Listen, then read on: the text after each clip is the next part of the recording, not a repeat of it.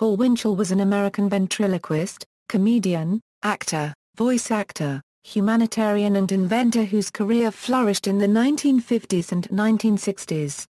From 1950 to 1954, he hosted The Paul Winchell Show, which also used two other titles during its primetime run on NBC, The Speidel Show, and What's My Name?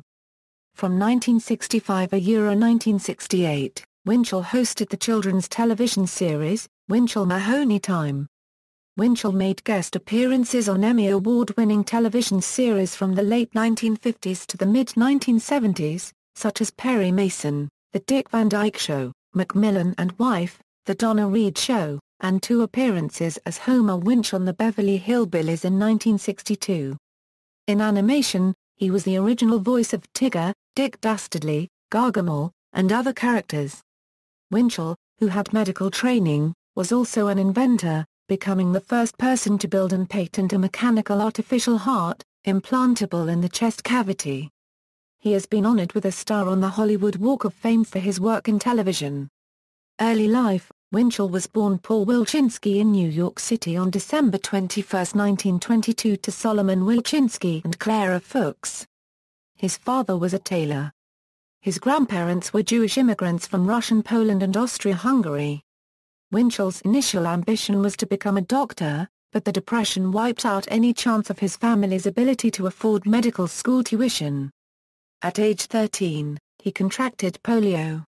While recovering, he happened upon a magazine advertisement offering a ventriloquism kit for 10 cents.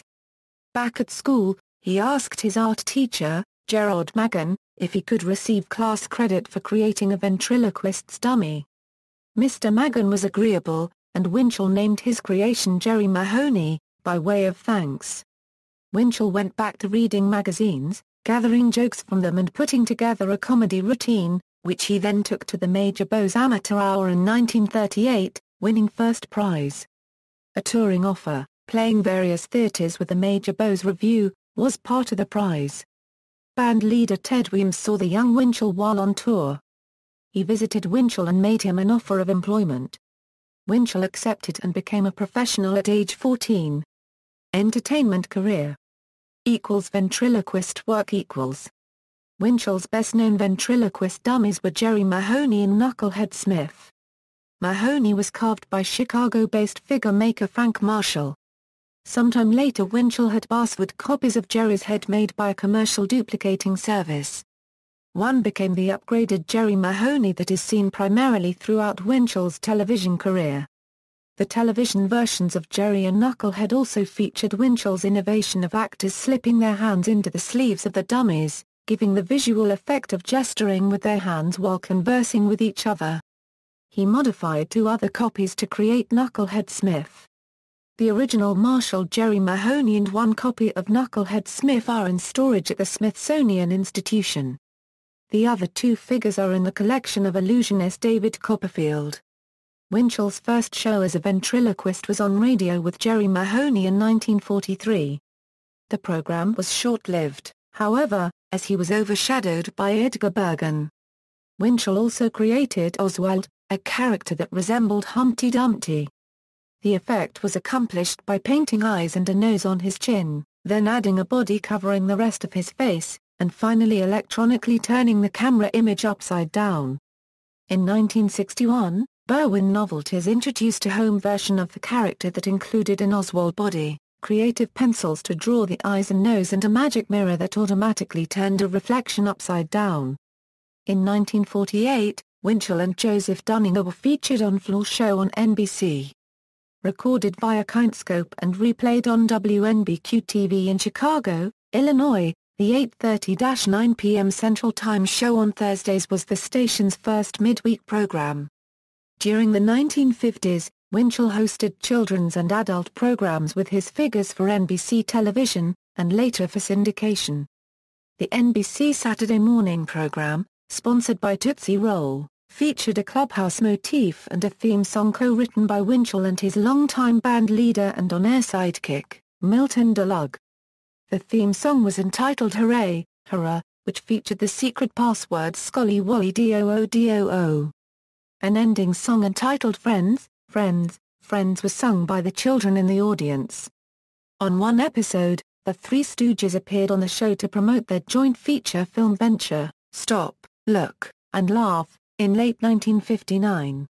He made an appearance on Nanny and the Professor as a mean old man. In 1996, Winchell contracted with figure maker Tim Selberg to construct a more contemporary version of Jerry Mahoney, which Winch described as Disney-esque. Winchell used the new figure version to pitch a new TV series idea to Michael Eisner. In 2009, Winchell was featured in the comedy documentary I'm No Dummy, directed by Brian W. Simon. Voice acting. Winchell's career after 1968 included various voice roles for animated television series. For Hanna-Barbera, he played the character Dick Dastardly in multiple series. Clyde and Softy on Wacky Races and the Perils of Penelope Pit Stop. And Fleagle on the Banana Splits Adventure Hour, and Gargamel on the Smurfs. He also provided the voice of Boo-Bye Bear in Help! It's the Hair Bear Bunch. In 1971, the voice of Revs on Wheelie and the Chopper Bunch, as Mo on the Robotnik Stooges, and Shake on the CB Bears. In 1973, he did the voice of Goober the dog on the HB show Goober and the Ghost Chasers and also guest starred as the rain-making villain on an episode of Hong Kong Phooey. For Disney, Winchell voiced the character Tigger in Disney's Winnie the Pooh films, and won a Grammy Award for his performance in Winnie the Pooh and Tigger 2. Beginning with the television series The New Adventures of Winnie the Pooh, he alternated in the role with Jim Cummings, the current voice of Pooh. Winchell's final performance as Tigger was in 1999 in Winnie the Pooh, A Valentine for You.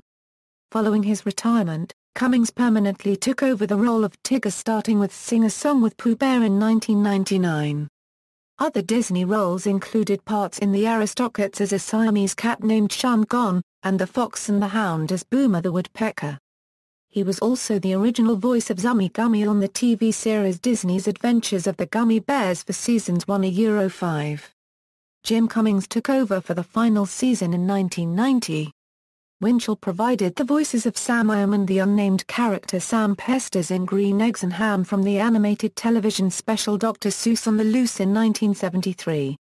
He played Fleabag on The Oddball Couple, Fearless Freddy the Shark Hunter on the Pink Panther spin-off Mr. Jaw in 1976, as well as a number of one-shot characters in the Blue Razor series. In commercials, he voiced the character of Burger Chef for the fast food chain of the same name, the Scrubbing Bubbles for Dow Chemicals and Mr. Owl for Tootsie Roll Pops. From 1981 to 1989, Winchell voiced Gargamel on the Smurfs as well as on several Smurfs television movies.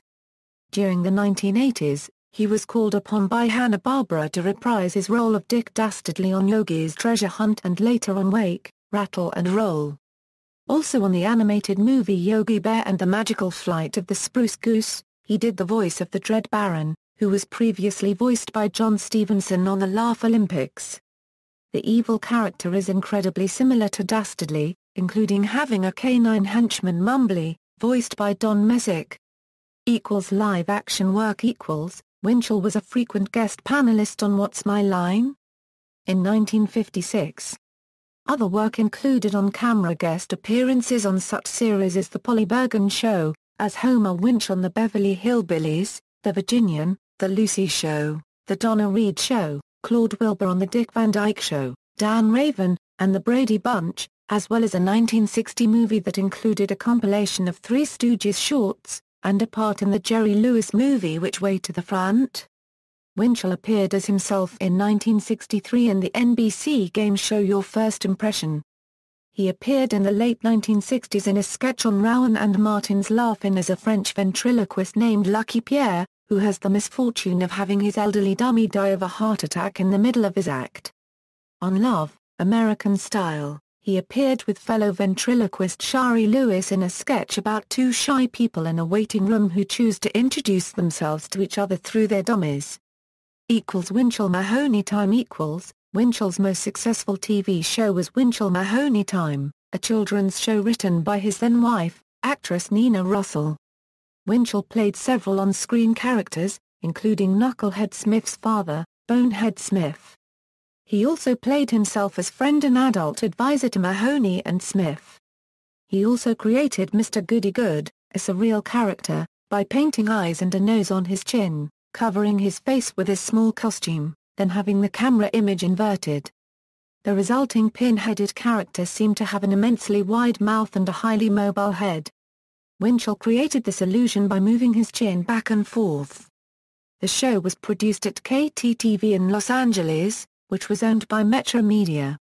Winchell started negotiating with Metro Media in 1970 to syndicate the 305 color segments of the show, but nothing came of it. Finally, Winchell offered to purchase the tapes outright for $100,000. Metro Media responded with an ultimatum. Agree on a syndication plan or the tapes will be destroyed. When Winchell did not agree, Metro Media carried out with its threat and the tapes were erased and destroyed. Winchell sued Metro Media and in 1986 a jury awarded him $3.8 million for the value of the tapes and $14 million in punitive damages against Metro Media. Metro Media appealed the award all the way to the Supreme Court but was unsuccessful. Winchell's last regular on-camera TV appearances working with his puppets was Storybook Squares, a children's version of the adult celebrity game show Hollywood Squares, which was seen Saturday mornings on NBC during the 1969 TV season, and Runaround, another children's TV game show seen Saturday mornings on NBC from September 1972 to September 1973. Other pursuits. Medical and patents. Winchell was interested in medicine and was a pre-med student at Columbia University. He graduated from the Acupuncture Research College of Los Angeles in 1974, and became an acupuncturist. He also worked as a medical hypnotist at the Gibbs Institute in Hollywood. Winchell developed over 30 patents in his lifetime. He invented an artificial heart with the assistance of Dr. Henry Heimlich, the inventor of the Heimlich maneuver, and held an early but not the first U.S. patent for such a device. The University of Utah developed a similar apparatus around the same time, but when they tried to patent it, Winchell's heart was cited as prior art. The university requested that Winchell donate the heart to the University of Utah, which he did. There is some debate as to how much of Winchell's design Dr. Robert Jarvik used in creating Jarvik's artificial heart. Dr. Heimlich states, "I saw the heart, I saw the patent and I saw the letters." The basic principle used in Winchell's heart and Jarvik's heart is exactly the same. Jarvik denies that any of Winchell's design elements were incorporated into the device he fabricated for humans, the Jarvik 7, which was successfully implanted into Barney Clark in 1982. Winchell established more medical patents while working on projects for the Leukemia Society and the American Red Cross. Some of the other devices he invented and patented include a disposable razor, a blood plasma defroster, a flameless cigarette lighter, an invisible garter belt, a fountain pen with a retractable tip, and battery-heated gloves. Humanitarian efforts. In the 1980s, Winchell, concerned about the starvation in Africa, developed a method to cultivate tilapia fish in tribal villages and small communities. The fish thrives in brackish waters, which made it particularly well suited for sub-Saharan Africa. Winchell appeared before a congressional committee with several other celebrities, including actors Richard Dreyfuss and Ed Asner, and Dr. Henry Heimlich. The committee declined to finance a pilot program for the tilapia aquaculture project because it required digging a well into non-potable water, which the committee deemed to be inadvisable. Personal life. Family and hobbies. Winchell had 3 children, a son, Stacy Paul Winchell, a daughter, Stephanie, from his first marriage to Dorothy Movitz, and a daughter, April Winchell, who is a comedian and voice actress, from his second marriage to actress Nina Russell. His third wife was the former Jean Freeman. Winchell's autobiography, Winch, exposed many dark areas of Winchell's life, which had hitherto been kept private, including early stories of an abused childhood, a long history of depression and at least one mental breakdown and a short stint in an institution. The autobiography opened old wounds within the Winchell family, prompting daughter April to publicly defend her mother, who was negatively portrayed in the book. Winchell was estranged from his children, and thus they were not immediately notified of his death. A message on April's website stated, I got a phone call a few minutes ago, telling me that my father passed away yesterday. A source close to my dad, or at least, closer than I was, decided to tell me himself, instead of letting me find out on the news, which I appreciate. Apparently a decision had been made not to tell me, or my father's other children. My father was a very troubled and unhappy man. If there is another place after this one, it is my hope that he now has the peace that eluded him on Earth. Winchell was interested and involved in technology right up to the time of his death. He created and maintained a personal website until 2004. For a short time, he operated the now-defunct website protectgod.com, which discussed the theology of the latter years of his life. Death: Winchell died of natural causes on June 24, 2005, at his Los Angeles, California home, only one day before his friend John Fiedler, the original voice of Piglet and Disney's Winnie the Pooh productions, died of cancer. Paul was survived by his wife, daughter April, his other children, and 3 grandchildren. His body was cremated and his ashes remained on his home property. Filmography =film =television =theme parks References. External links: Obituary by Mark Ivania, Paul Winchell at the Internet Movie Database, Paul Winchell at Find a Grave, paulwinchell.com website at the Wayback Machine, paulsprotectgod.com website at the Wayback Machine.